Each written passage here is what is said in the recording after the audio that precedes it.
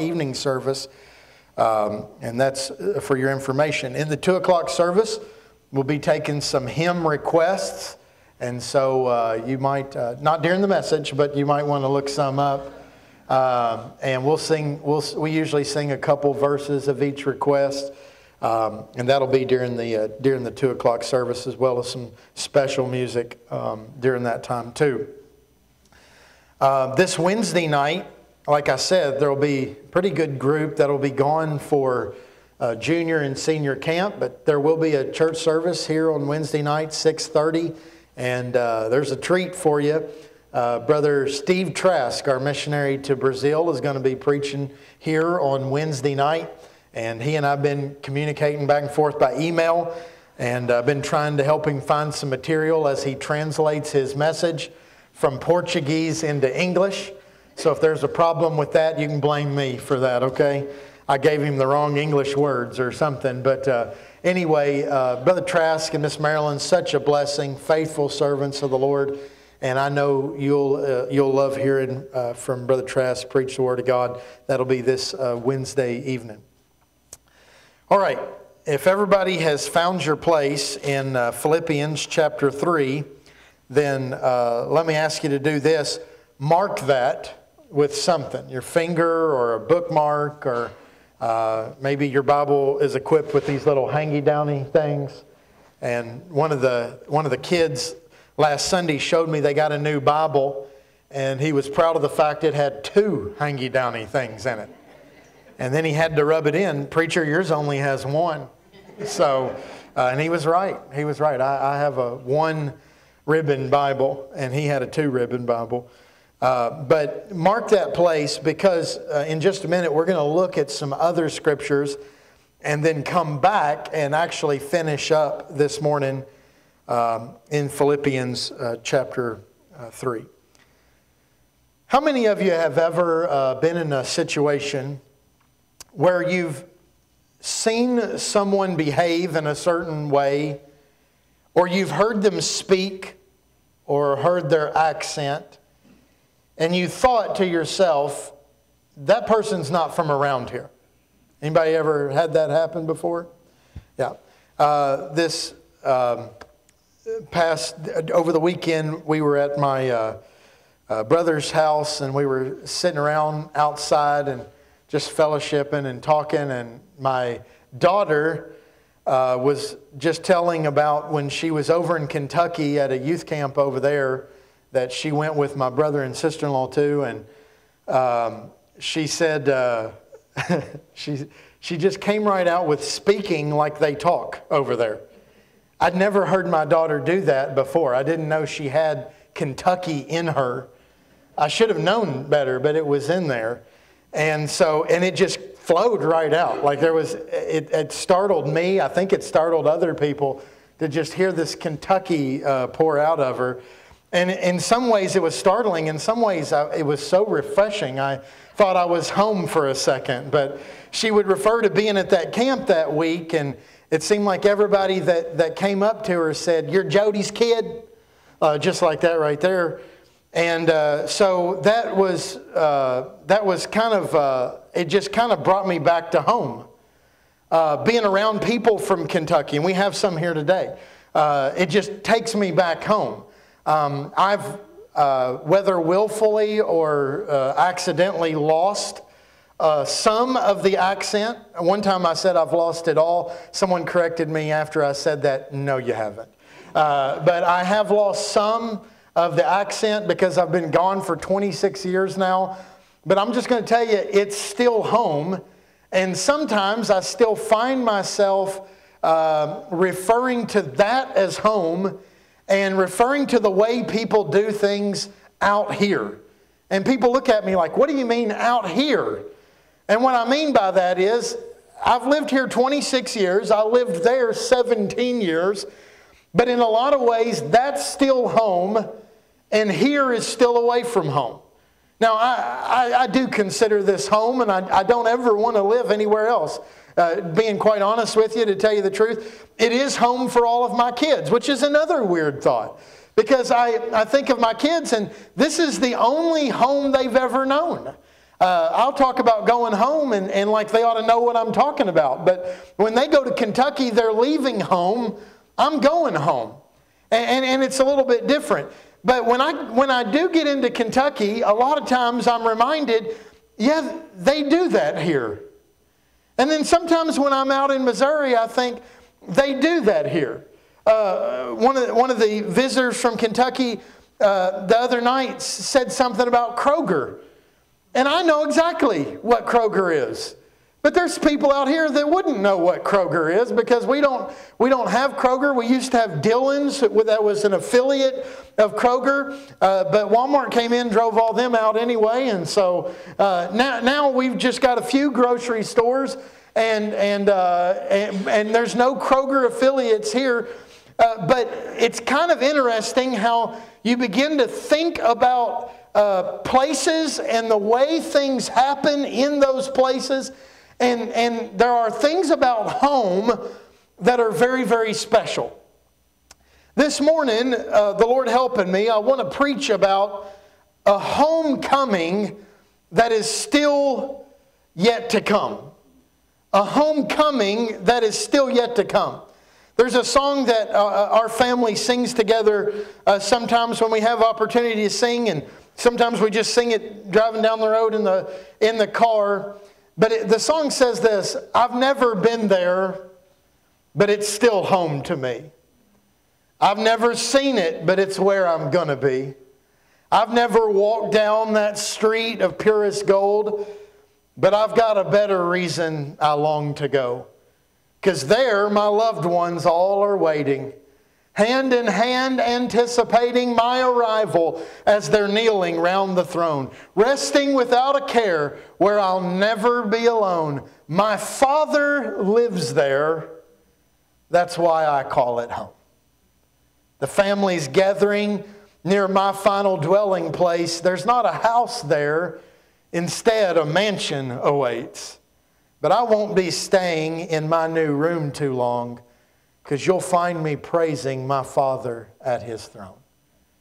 My Father lives there, and that's why I call it home. It's an odd thing, even to me, and probably to you, and I can't imagine how odd it is to people who don't know what we're talking about, when we talk about a place being home that none of us have ever seen.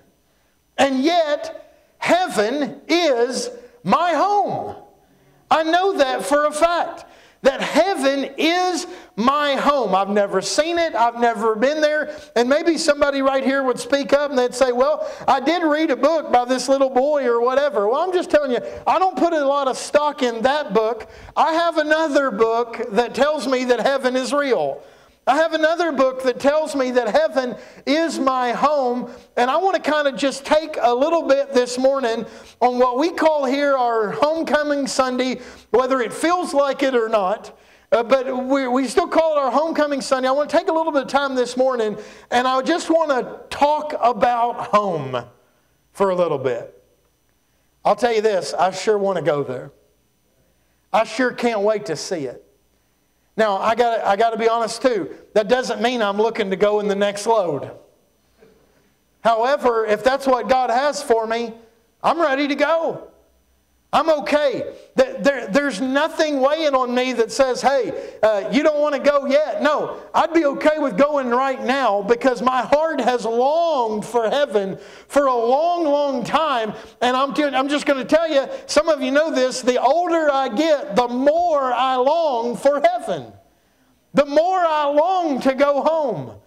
The more I long to see loved ones, but most of all, the most loved one of all, the longer I live, the more I want to see Jesus face to face.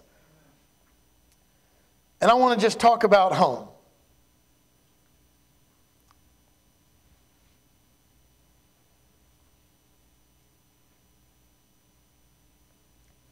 Since last homecoming, some of our family has gone home. Some of them have finally got to experience the place they longed for.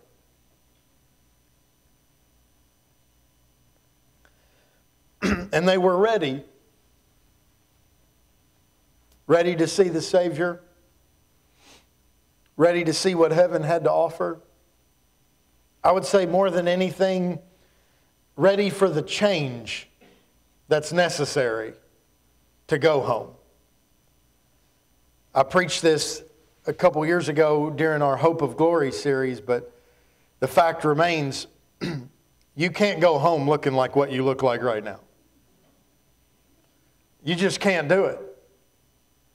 You're going to have to change. But it's not a change you do, it's a change He does. It's the putting off of this mortal and the putting on of the immortal.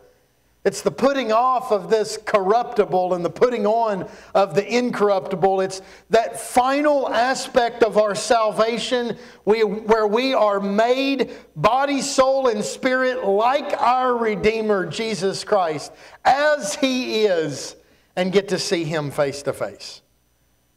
And it is true that heaven is a real place. I know that scientists have come to the conclusion that it cannot be proven, so it doesn't exist. And I say that's absurdity. They have been able to chart stars in the sky that are 400 billion miles away.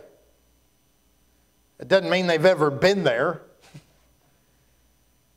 But the fact of the matter is, whether heaven is on our charts or not, it's real. And it's a real place because the Bible says it's a real place. I want to invite you to just look through some scriptures with me this morning in John chapter 6 and verse number 38. John chapter 6 and verse number 38.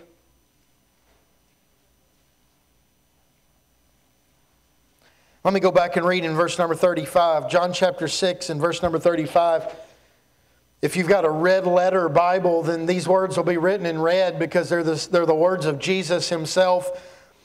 And He said in John 6:35, and Jesus said unto them, I am the bread of life. He that cometh to me shall never hunger, and he that believeth on me shall never thirst. But I said unto you that ye also have seen me and believe not. All that the Father giveth me shall come to me, and him that cometh to me I will in no wise cast out. For I came down from heaven, not to do mine own will, but the will of Him that sent me. Did you see that? Jesus said, I came down from heaven. Jesus, our Savior, spoke of heaven as it was a real place and as it was a place that He came from. Now look with me in Luke chapter 24.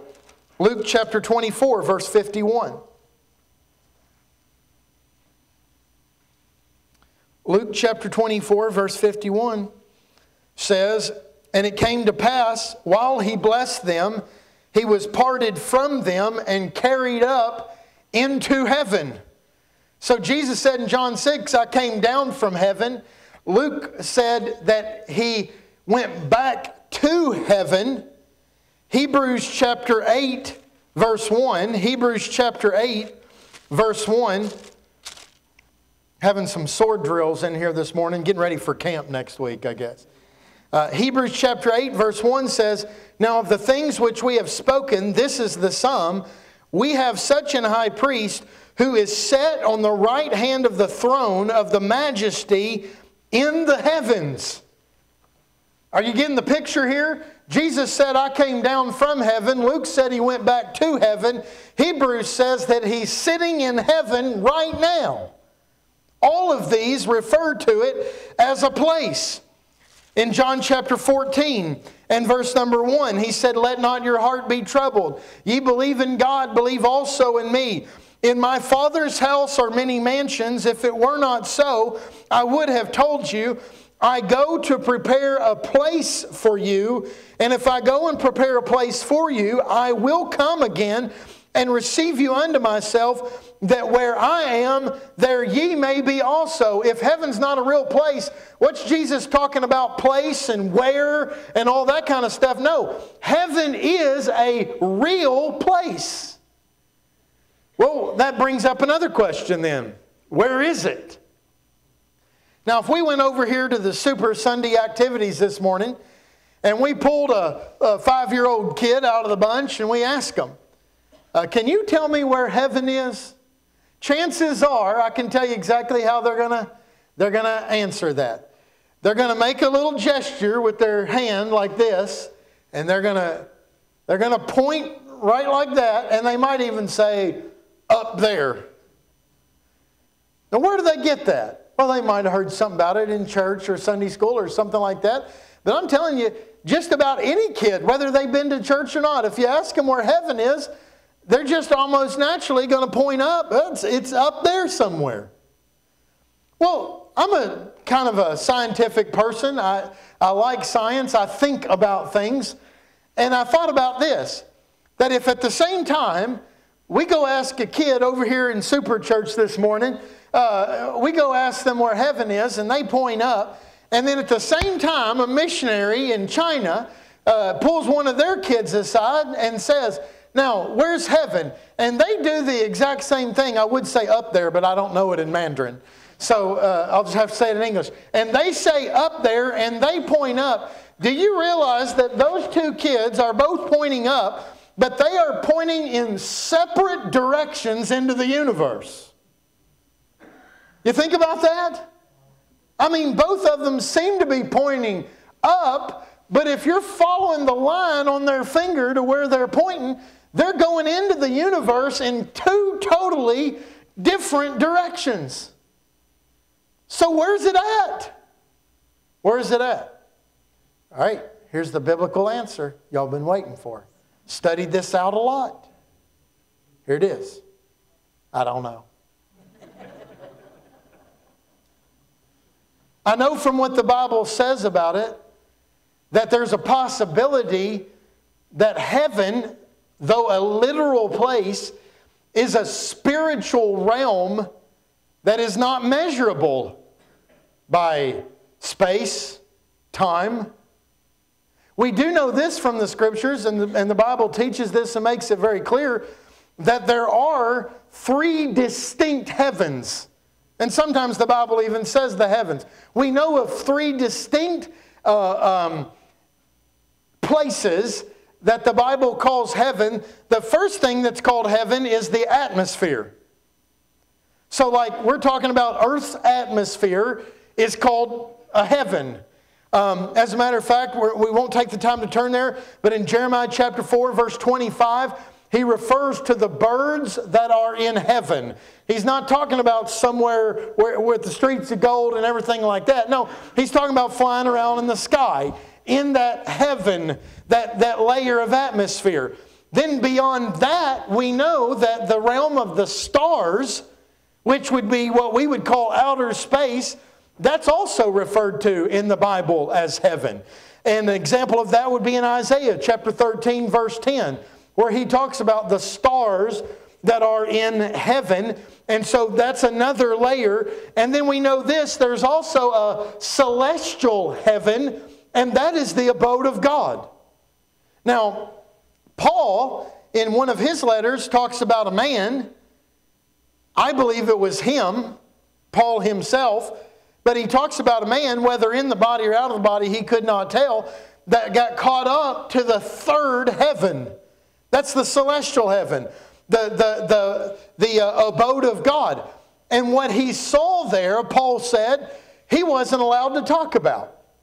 He wasn't sent back from heaven with a message, hey, tell everybody what you saw there. No, it wasn't lawful for him to talk about what he saw in the 3rd heaven, but he got to see at least a glimpse into the abode of God. John was in the Spirit on the Lord's day while on the Isle of Patmos. And he was caught up in the Spirit, and he got to see into the heavenlies. And so if I had to put Scripture together and compare Scripture with Scripture, this is what I've come up with. That the abode of God is beyond the starry sky. It's outside of that heaven. There's a 3rd heaven out there. Somebody says, well, I don't believe that heaven exists because we can't see that with the Hubble telescope. Well, it would be pretty presumptuous to think we could. Man can't get there if he wanted to on his own. Jesus said, I am the way, the truth, and the life. No man cometh unto the Father but by me. Now there's also some other interesting verses in Scripture that if heaven is a place beyond the starry sky and beyond that heaven, there is some biblical indication that might indicate that that place resides to the north of earth. And I only say that because of some passages that refer to heaven being a northerly thing. And I won't take the time to go into all of that this morning, but Isaiah chapter 14 and verse 13 refers to that. And Ecclesiastes also, there's some other passages that do that. The fact that I can't pinpoint exactly where it's at on a celestial universal map doesn't mean it doesn't exist, because the Bible says it does. Not only that, but the Bible says that not only is it a literal place, but that it is the home of every believer. And that's what I want to look at for just a second this morning. Look at Philippians chapter 3. I had you turn there, and we're already back there. Philippians chapter 3 and verse number 20. This is what Paul writes to the believers in Philippi. Philippians chapter 3 verse 20. He says, for our conversation is in heaven, from whence also we look for the Savior, the Lord Jesus Christ, who shall change our vile body, that it may be fashioned like unto His glorious body, according to the working whereby He is able even to subdue all things unto Himself. Now, you say, I don't really see a lot about what that has to do with this. Well, here's what I found in studying this passage, that when he says, for our conversation is in heaven, I had to go look that up. I wanted to know what that means. What does he mean, for our conversation is in heaven? And because when I read it, here's what comes to my mind. What comes to my mind is, God hears what we say. Can you see that?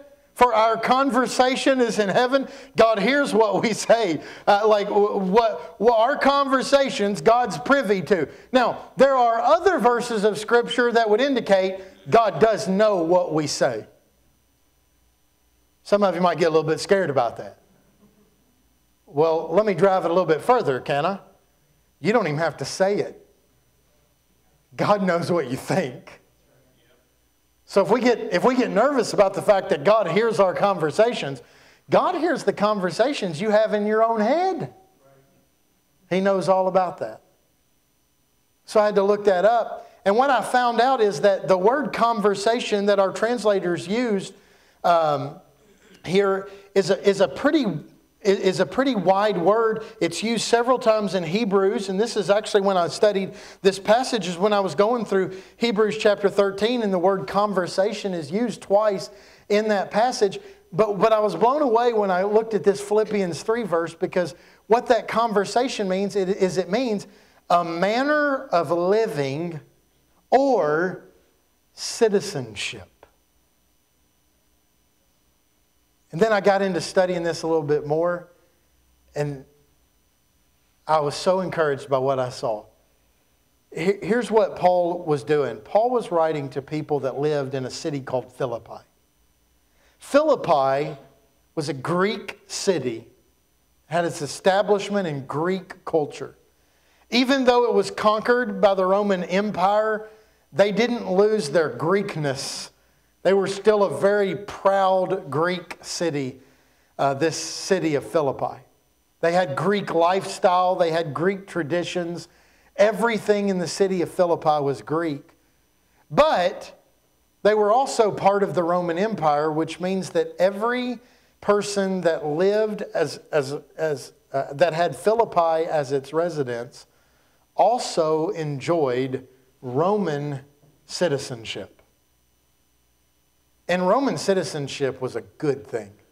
You had a lot of perks by being a Roman citizen. Like if you got in trouble with the law or something like that, there was a whole different way that you had to be tried according to the judicial system if you were a Roman citizen. You got a lot of privileges. You got a lot of blessings. It was a blessing to be a citizen of Rome, just like I believe it's a blessing to be a citizen of the United States of America. I'm thankful to be a citizen of the United States of America. And if you don't know this, we have blessings as citizens of the United States that the rest of the world doesn't have.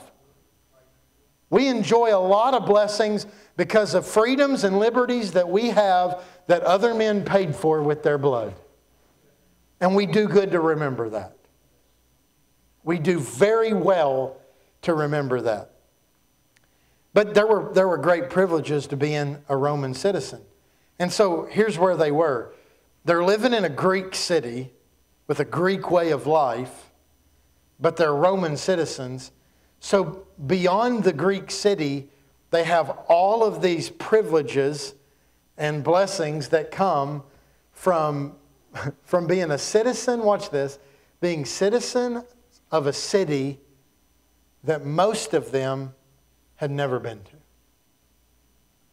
But that citizenship extended to them. And so Paul writes to these Christians.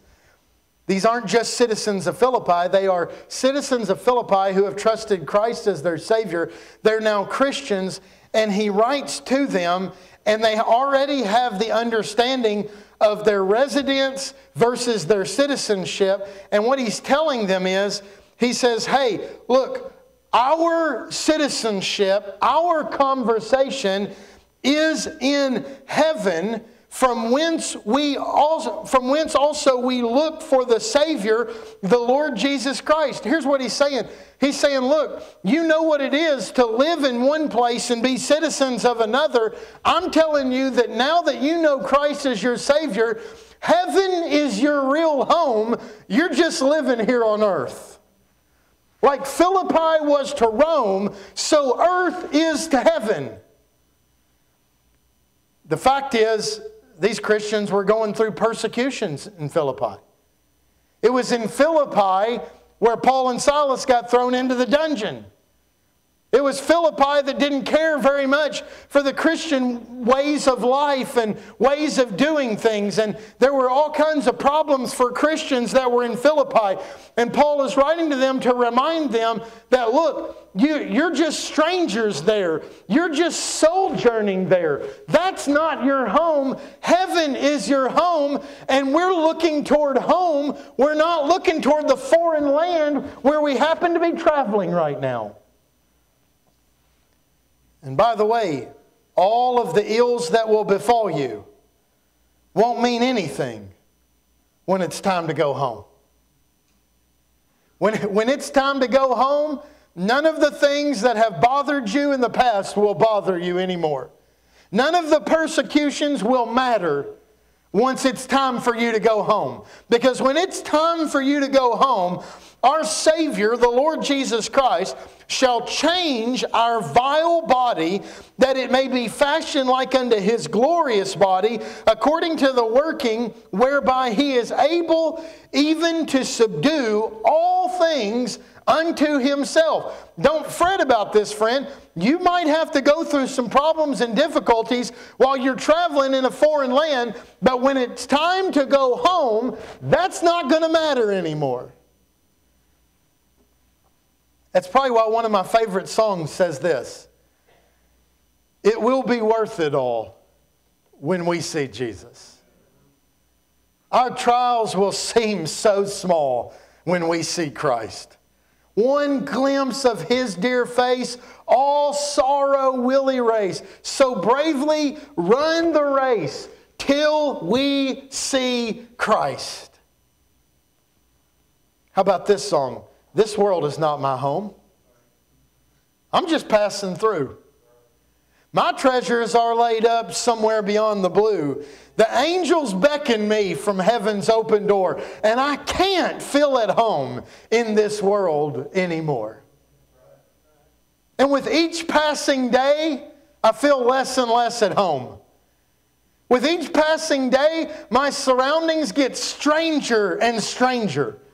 Because with each passing day, my desire is to be conformed more and more into the image of His Son. And the more conformed into Christ's image I become, the more earth seems like a foreign place. To the point that there's just not much here that really matters. Oh, sometimes we treat things like they really matter, but usually when we do, it's because we're not thinking about home.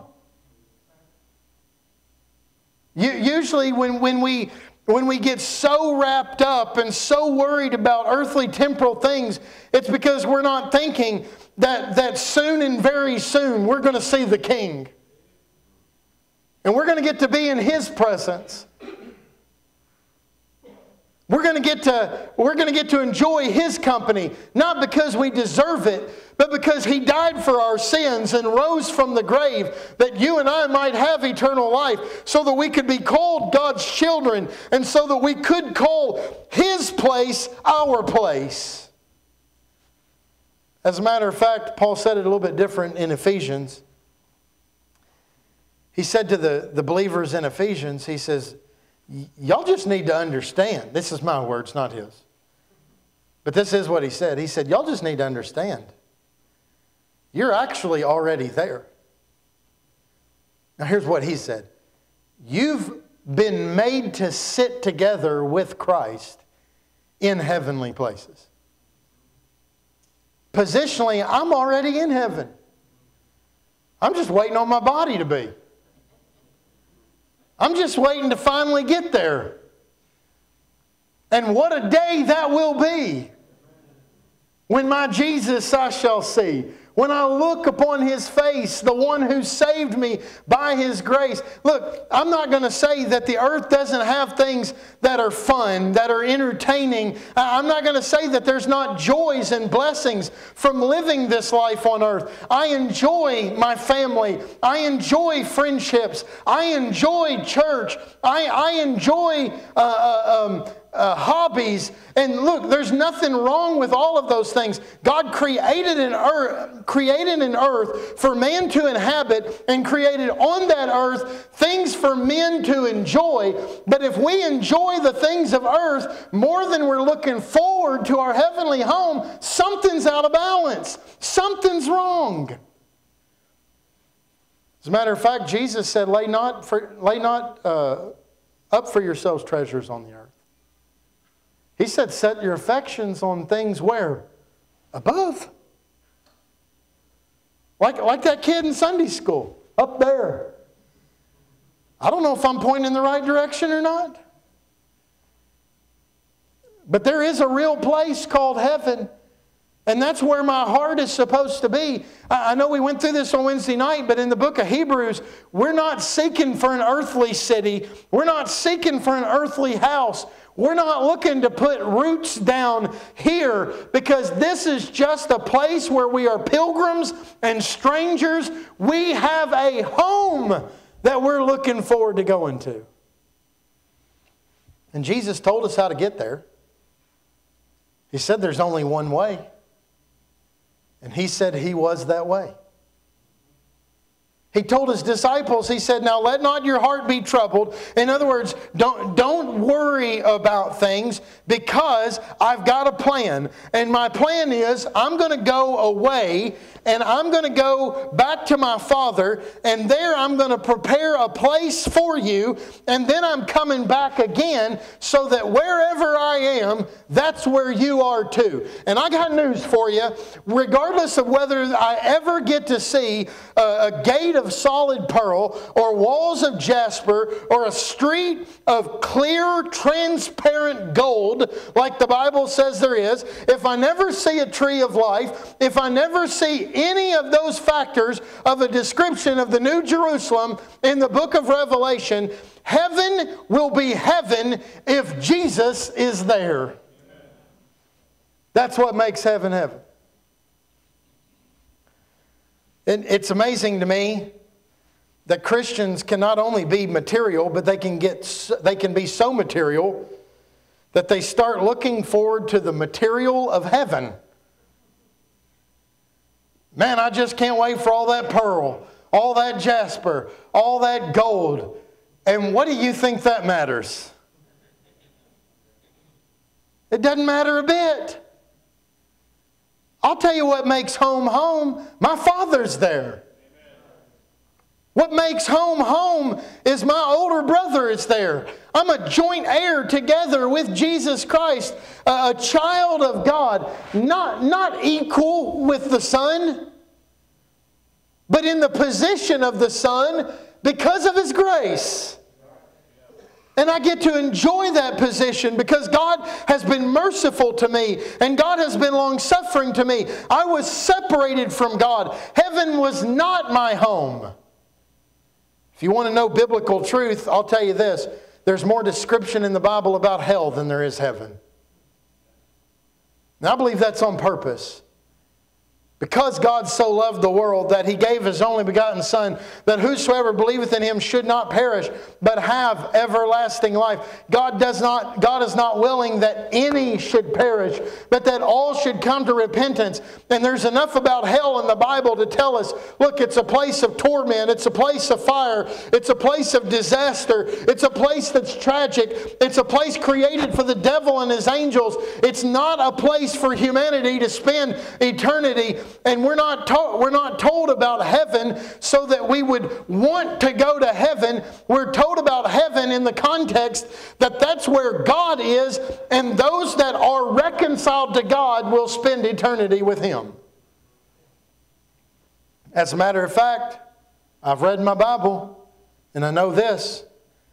Heaven won't always be way somewhere up there. Because God won't always be way somewhere up there.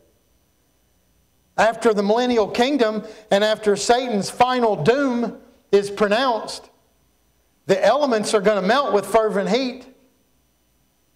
I'm not going to go into all the detail of this, but I don't believe that the heaven and earth completely passes away. Because there are scriptures, especially in the Old Testament, that talk about God founded the foundations of the earth to be forever. But just like Noah's flood didn't destroy completely the earth and the heavens and everything in it, it just remodeled it. Those that just went on the ark trip, you know this, the flood remodeled God's creation. Well, guess what? It's coming due for another remodel. And the former earth and the former heaven are going to pass away.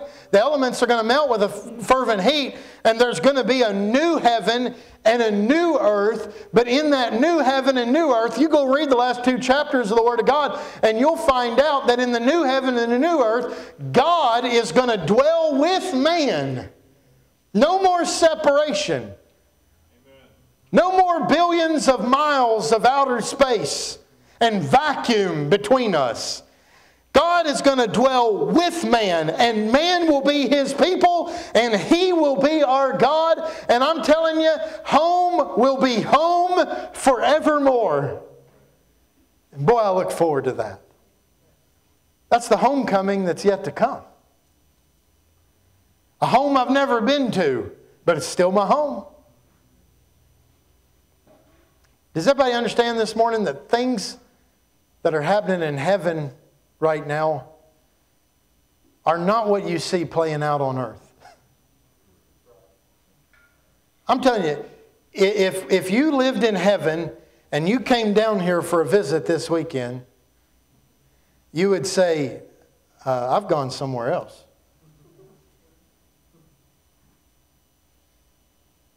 And when you showed up here, those that live here would say, you're not from around here.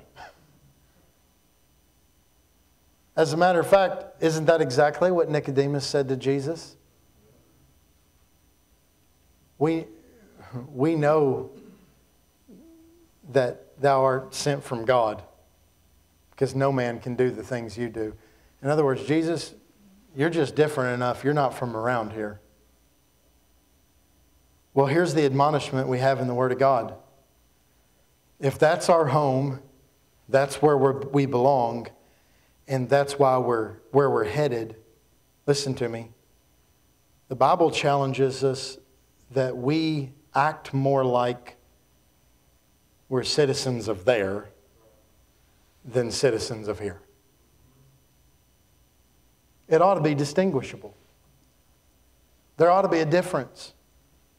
People ought to look at us, hear us talk, watch our behavior, look at the manner of life in which we live, and realize, and this is exactly why we have the word in the Scripture that's in there, our conversation, our manner of life, our citizenship ought to be obvious that it's heavenly and not earthly. We need more of that. We need, the world needs to see more people that are more excited about home than they are the trip. The world needs to see something different in us. They need to see something different in me. My responses to difficulties, my responses to problems, and they need to see something in me that's like, man, that's not natural around here. You must be from somewhere else. Well, actually, I'm from Kentucky. Transplanted to Missouri. I'm pretty sure I'm a full show-me now. Pretty sure. But I really don't want either of those to qualify my identity. I want to be seen and known as a citizen of heaven because of what Jesus has done for me. Maybe there's somebody in here this morning and you don't know that heaven's your home. Maybe there's never been a time in your life when you recognized that you were a sinner and your sins have separated you from a holy God, and that your only hope of salvation is forgiveness that's based upon a Savior who came to this earth, lived a perfect sinless life, died on Calvary for your sin and my sin, rose from the grave, a living Savior, and returned to heaven to sit down at the right hand of God, where He ever liveth to make intercession for people like you and me. And there's never been a time when somebody's ever come to Him for forgiveness that He's ever turned them away, that He's ever turned them down. But He saves, He forgives all sin for all who come to Him by faith and say, Jesus, I'm a sinner, and I believe that you died for my sin on that cross and rose again to be my Savior. And I'm trusting you for salvation. And if you'll do that this morning, you can leave this building knowing heaven is your eternal destiny. That you can spend eternity with Him. I'm glad you came to homecoming, but what would be even greater than that is the knowledge that everybody that's here this morning is going to be at the homecoming that's yet to come. I'm asking you this morning, is your citizenship in heaven? Do you know that heaven's your home? Heavenly Father, I pray that you would speak to our hearts this morning.